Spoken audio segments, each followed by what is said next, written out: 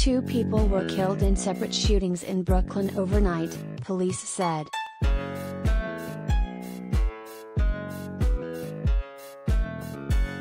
In the latest deadly incident, a 16-year-old male was fatally shot in the torso at about 3:15 a.m. Saturday near the corner of Sutter Avenue and Osborn Street in Brownsville, authorities said.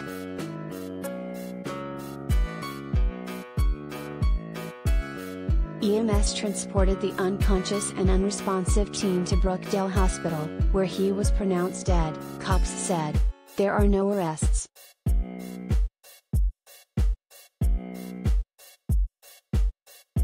At about 9:20 p.m. Friday, a 43-year-old man was found shot multiple times in the chest in the vicinity of the 1700 block of Carroll Street, near Crown Street in the Weeksville section, police said.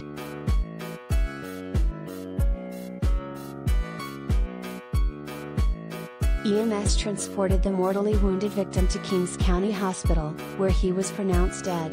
There are no arrests.